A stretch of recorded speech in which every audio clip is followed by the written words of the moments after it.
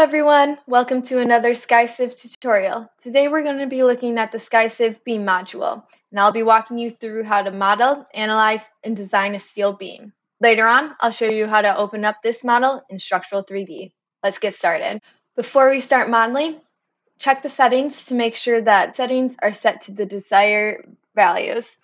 This is where you can change your deflection and stress limit if you need to do so. So I'm going to select Save, and now we can start modeling our beam. Let's start by defining our beam length. To do this, let's navigate to the left menu under Model and select Beam. Today, we'll be working with a 15-foot beam.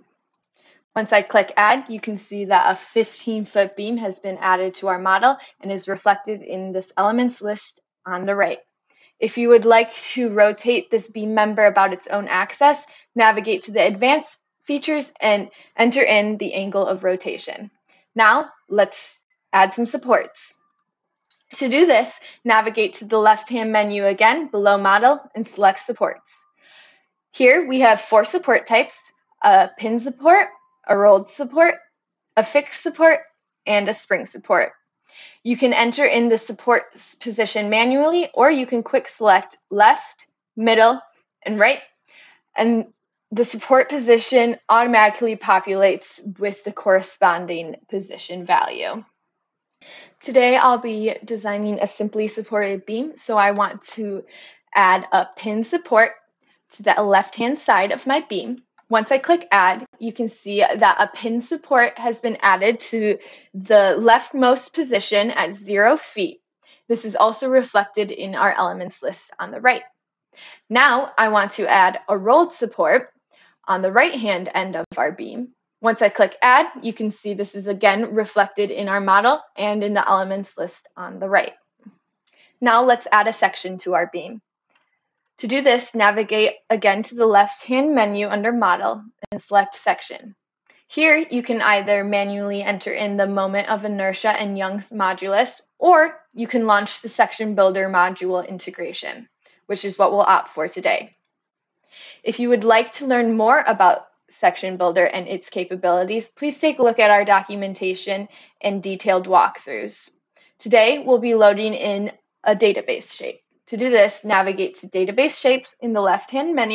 Today, I would like to design a W10 by 54 beam. I am okay with this database shape, so I will click Submit, and this section will be added to our model. You can see it reflected in the elements list on the right, and all of our section info is listed on the left. Now we can start adding loads. Before I do this, though, I want to show you also how to model a hinge. To do this, navigate under Models and select Hinges. Again, you can either manually input the hinge position or quick select Middle. Once you click Add, you can see that a hinge has been added to your model at the middle position, 7.5 feet. This is also reflected in the elements list on the right. All right, now let's add a point load. So to do this, navigate under Loads in the left-hand menu and select Point Loads. Here, we can select the direction of our point load, either down, up, or at an angle theta. Again, you can either manually input the position or quick select left, middle, right. Today, I'll be adding a load 1 foot, and then I will be adding this 1 kip magnitude load. Here, in this drop-down menu, you can select the desired load case of your point load. I'm going to select dead load. Once I click Add, you can see that a 1 kip load in the downwards direction at the 1 foot position has been added to our model, and this is also reflected in the elements list on the right. A really useful feature is this repeat loads function. Here, you can enter in a number of loads at a desired interval. I'll show you an example. So I want a repeated point load in the downwards direction, starting at the middle position of my beam. The magnitude will be 0.5 kips, and these will be live loads. So I want 3 loads at an interval of 1 foot to be added to my model. So you can see that 3 loads starting from the middle position of our model have been added at an interval of 1 foot apart. So now let's add our distributed loads. To do this, navigate back to the left-hand menu below loads and select distributed load. Here, you can again select either direction. If you do not want your distributed load to span the full length of your beam, manually enter in the start and end position of your load. Today, I want my distributed load to span the full length of my beam, so I will quick select the start position, 0 feet, and my end position will be right, 15 feet. So now my distributed load will span the full length of my beam.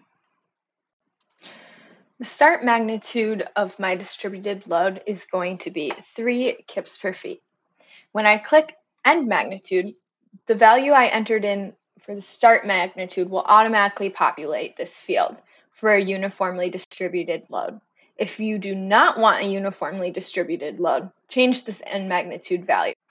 This will be a live load case. Once I click add, you can see that my uniformly distributed load spans the full length of my beam. SkyCiv also allows you to add moments to your model. To do this, navigate under loads in the left-hand menu and select moments. Today we'll be adding a clockwise moment to the middle position of our beam. This magnitude will be 3 kip feet, and this load case is going to be a wind load case. Once I click add, you can see that this clockwise moment has been added to our model and to our elements list on the right. Okay, now would be a great time to show you how to edit or delete elements within your model. To do this, you can either select the element you wish to edit from the elements list on the right or directly from within your model. I would like to edit this moment we just added, so I'm going to select it from the elements list on the right.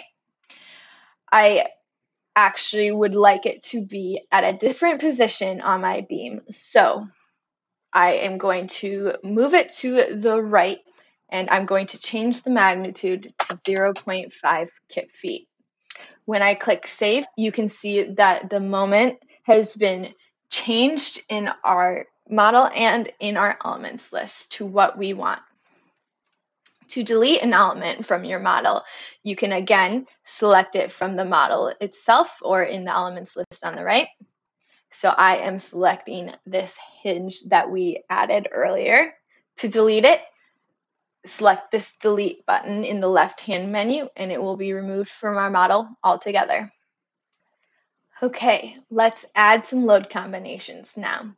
Let's navigate to the left-hand menu below loads, select load combinations. Here you can manually input your desired load combinations. You can add a row, you can delete a row. What I usually opt for is selecting this import from design code button to import load combinations from a desired design code. So here you can select your country and the design code. Once you are happy with your selection, click display. And here you can select the load combinations to perform. So I am good with all of these. I will select import now. And now I can see all of my load combinations that I just imported. This looks good. Select save. And now we are almost ready to solve. Before I solve, I want to show you how to ensure that the self-weight of your beam will be included in the analysis results. To do this, navigate up to self-weight and click this toggle to toggle on self-weight. Now we are ready to solve our model. So let's navigate up to this green solve button, select it, and now we are running our analysis. Right, here are all of our results, and our analysis results are on the right. But I want to show you how to perform a design check next. To do this, let's navigate to the Design tab in this right-hand menu. We will select the design code the design factors, and once you are happy with these values, click Run Design Check. All right, here we can get our design summary report, our member one report, or we can optimize the section, which is what I'll show you next. Now navigate to this Optimize tab, and here you can manipulate your optimizer settings. I am happy to optimize with all sections in the current library, so I will select Optimize section and see my results. All right, nice. Looks like this optimized section is 26% material savings and also saves us 0.209 kips, which is great. Our structure will be lighter now. So I would like to commit to this optimized section. And now we can see that it is reflected in the results, the W12 by 40 section. Now I'm going to show you how to open up this model in S3D. So to do this, let's navigate back to our model space. So select this model button in the top nav bar. And now we will navigate up to the top navigation bar again and select this Open in S3D button. Upon selection, our model will open in SkyCiv S3D, and you can see that our W12 by 40 section, along with the supports and all of the loads, have been entered into S3D, as well as all of our load combinations. From here, you can continue modeling your structure, you can continue analyzing and designing. If you would like to learn more about the capabilities and features of S3D, please take a look at our documentation and walkthroughs and examples. For now, this concludes the SkyCiv Beam module tutorial. Thank you so much for your time and happy designing.